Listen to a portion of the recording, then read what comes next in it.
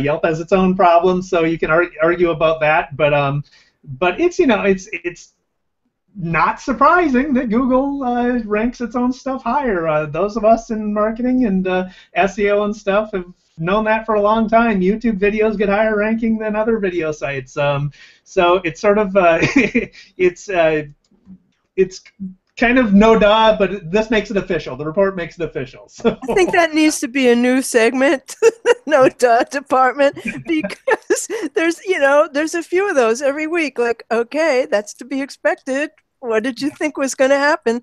So we have a story that we disagree on. I have it in worse and you have it in best. So, and that story is Starbucks. And this week, baristas at 12,000 Starbucks locations were given the task of starting conversations with customers about race relations. They were asked to write a hashtag race together on customers' coffee cups to spark discussions.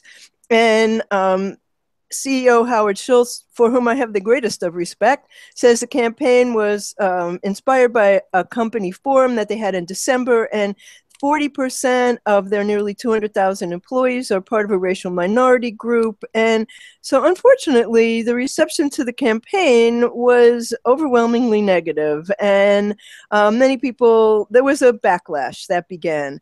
And that night, Corey DeBrowa, Starbucks Senior VP of Communications, deleted his Twitter account, which is why I have it in the worst of category, because he said I was personally attacked through my Twitter account around midnight, and tweets represented a distraction from the respectful conversation we're trying to start here around race together. But that wasn't the answer. And so some of the things that came about was Josh Hogan said they can't even call a coffee a small. How the hell is Starbucks going to fix racism? And somebody else said Starbucks at Corey wanted to talk about race so much he deleted his account after people started talking to him about it. And then he came back in Medium and he explained why he had done it.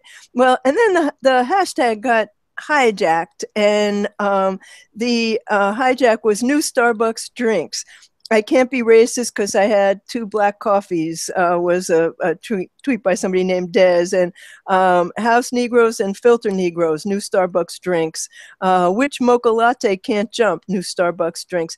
Now, I just want to say, before you tell us why you think this was great, that if Howard Schultz were to run for president, I would vote for him, because I think he's remarkably progressive. I think he has tried to start conversations around issues that needed conversation.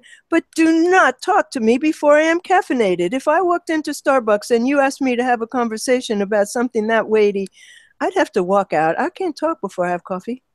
Well, there are problems with this campaign, and you've listed some of them. So I mean, you can't lead and try and spark conversations about race, and then have your chief communicator delete his account and not talk about what you want to talk about, right? Yeah. Twitter is not the place to have a discussion on race. You can't have a good discussion on racial issues in 140 characters. It's just not possible. Exactly. The anonymity on Twitter is going to spark those types of reactions, right? So I'm not surprised he deleted his account. I don't doubt that he got a lot of nasty responses.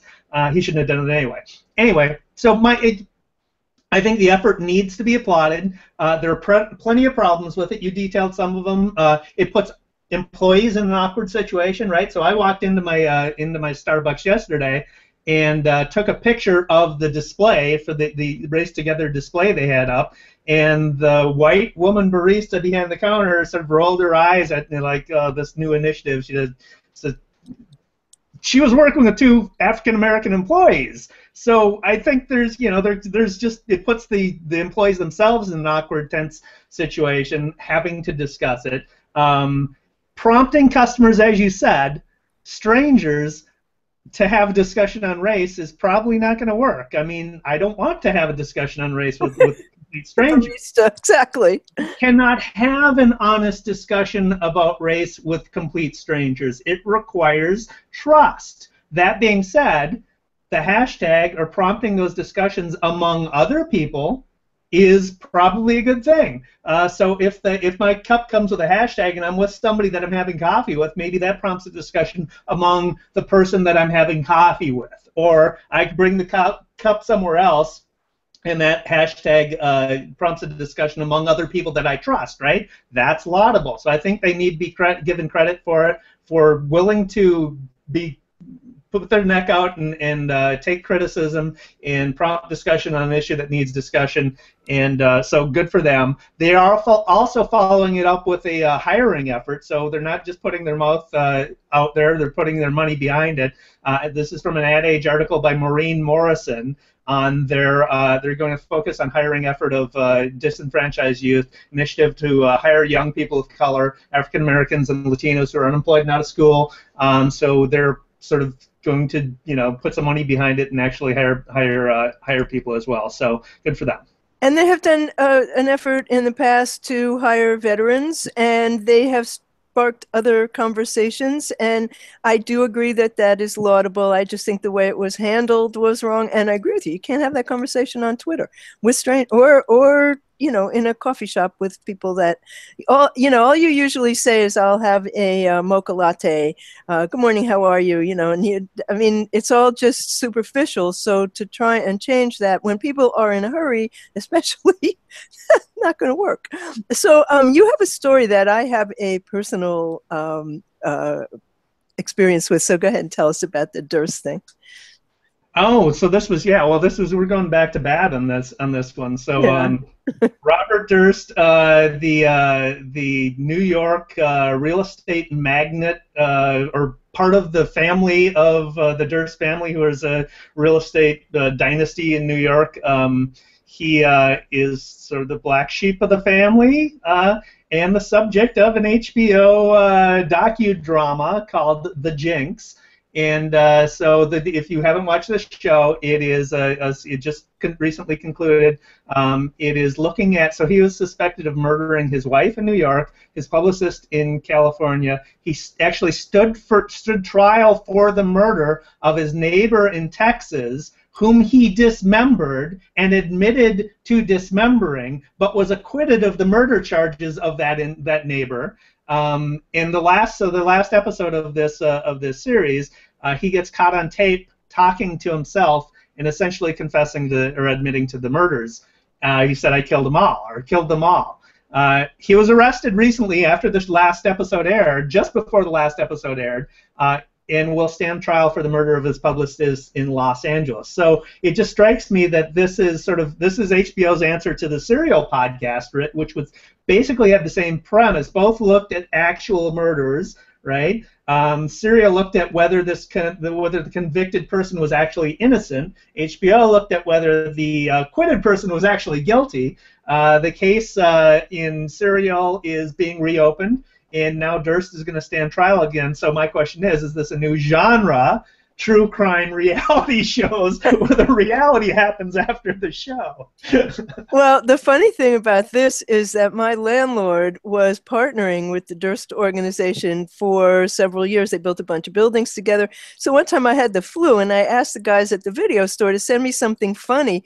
And for some bizarre reason, they sent me the film that Jarecki made before this series about Robert Durst. I think it was called Everything's Okay or All Good or something. And in that one, they had him also kill the family dog. And I called, I said, "Why did you think that was funny? What was funny about that?" It was horrifying. And, I was thinking like, oh my God, I hope he's not coming to our building. But they recently ended their I was going to say severed their partnership, but that's the wrong word in this case. But they recently ended their partnership, so who knows what happened there. But he's one scary looking guy, and the police say that they had evidence to arrest him before the HBO so-called confession or not confession, whatever it was. But what a bizarre person. Absolutely. So YouTube did something very cool this week. They created YouTube for artists and cards for video annotations. And YouTube for Artists is intended for musicians, mostly, to help them to connect with their fans and give them some better tools for their videos. And the cards are a substitute for the notes and other types of annotations that are a little clunky on YouTube videos, and give us the ability to add links to our website, to product sites, to a variety of different things that we might want to promote. And they're still in development, but they're very elegant looking. They include your avatar, and they appear. We have the ability to make additions and changes to them after we do a recording, and I think that this will continue to evolve. This was just launched this week, but very, very cool. Yeah, it's very cool. It should be noted that the links need to be to your own website that you verify in your account, in your YouTube account. So we can, for Beyond Social Media Show, we can only link to our own BeyondSocialMediaShow.com website. For my eStrategy channel, I can only link to my eStrategy. It would be nice if we were able to link to third-party sources, so we could link to the stories that we're talking about, and you could actually click on them while you're watching the video, but that's unfortunately not the case, and maybe it'll evolve that way. But, I think it will evolve that way. I think what they're basically creating is a substitute for the showcase that is part of Hangouts on Air. The showcase is kind of clunky because it pops out of the page where you're watching the video, and this stays in the video and in the live broadcast. So I think that this is just evolving right now, but to me this is just another indicator that Google Plus is not going anywhere, and that Hangouts are being improved on a daily basis. Yeah. Yeah. Video related, this I think is fascinating. So Monica Lewinsky is in the news again. She gave a TED Talk on the price of shame. It's a quite 20-minute. fascinating. Yeah, it's a 20-minute talk, and it's absolutely fascinating. It's a must-watch. She's basically the first casualty of this high-tech public shaming that we've seen more, and we're seeing more and more of.